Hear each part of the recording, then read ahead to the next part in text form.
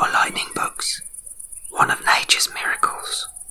During the evening, these amazing insects produce a tantalising visual display for all those in attendance by a small flash they periodically emit. Spectacular. However, these are fake, and they're quite rare in the UK anyway. So let's take a look at how I made them. While searching on eBay, I came across these copper string lights. Usually, in string form, they're all wired together in a single colour. This set, however, is based on the WS2812B LEDs, but instead of being a strip, they're in string form. They're perfect for this. Not only are they waterproof, but they're individually addressable and support a full RGB spectrum. We won't need the controller that came with it, we'll just replace that with an Arduino. Make sure you label which wire's what before you remove them. Now, I want to use this in the garden, so I'm going to make it solar powered, but solar doesn't work at night, so I'm going to use this solar panel to charge a lithium battery. I'll use the charge controller board that I use when building the wireless quiz buzzers, as they work really well. This panel puts out 6 volts, 2 watt. That's about 300 milliamps, which is more than enough to charge the battery. We don't want these to be on during the daytime, and whilst I could add a light sensor, it's not necessary. We can just monitor the voltage level from the solar panel, and when it drops too low, we'll know it's night time. As for the Fireflies, in my trips to Europe, I've encountered what appear to be 2 different colours, although this may have something more to do with the foliage around them. I've seen a white variety that twinkles at a low level near the floor, and a yellow-greenish one that I've seen fly around. So I'm going to try and simulate these both based on my experiences. Whilst we do get lightning bugs in the UK, it's quite rare, so this is going to be based on my memory. I'm going to wire them up like this. The LEDs have 3 wires, a 5 volt, ground and data connection, which we'll take to the Arduino pin 6. Using a voltage divider, we'll take the input from the solar panel to pin A0. We use the voltage divider because the panel can go beyond 5 volts and that would damage the Arduino. There's also a variable resistor wired to pin A2. This will be our brightness setting. This Arduino Pro Mini is from Sparkfun. I've covered this in a previous video about using these in low power mode, so make sure you desolder the link to reduce the power consumption. You could also choose to add a MOSFET to switch off the power to the LED stream during the day. As it's a fairly simple circuit, I'm not going to do a montage of assembly today. Instead, here's the finished circuit wired up.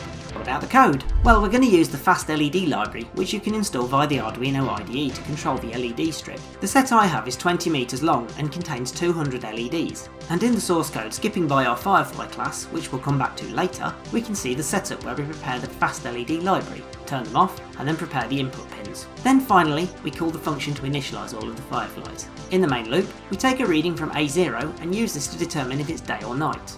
You can adjust these values if you want it to turn on at dusk, as right now these are very dark settings. In day mode, we want to save power, so we'll put the Arduino into full power down mode.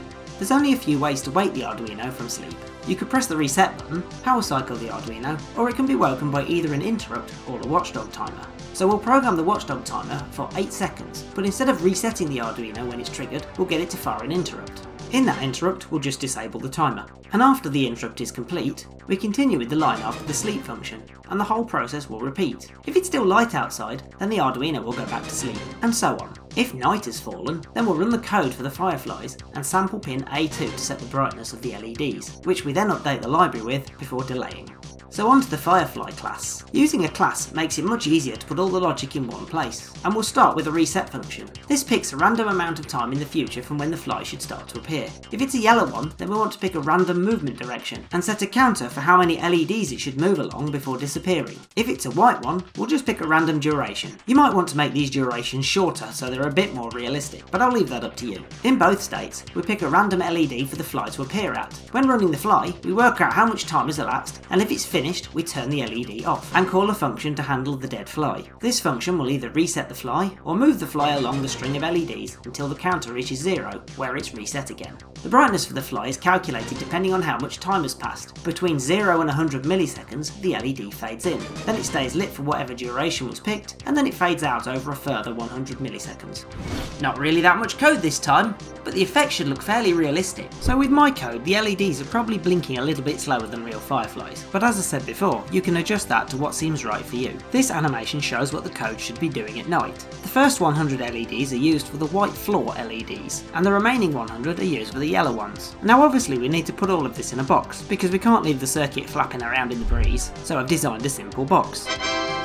And here's one I made earlier. Okay, so now we need to glue all the various parts inside like this, and then we need to put the lid on. You'll see I'm using the threaded inserts to make it easy to screw together. These are made of brass, so they shouldn't rust. I'm going to use the glue gun to seal what I can, which includes where the wires come out. Whilst I don't expect this to be perfectly watertight, it will be somewhat covered up by the solar panel. And finally we need a pole for it to stand up in the ground. Another 3D print later and some glue, and we're ready for use. A little tip for you, I found the 3D printer spools are very good for winding up this copper wire because it's very good at getting stuck around itself.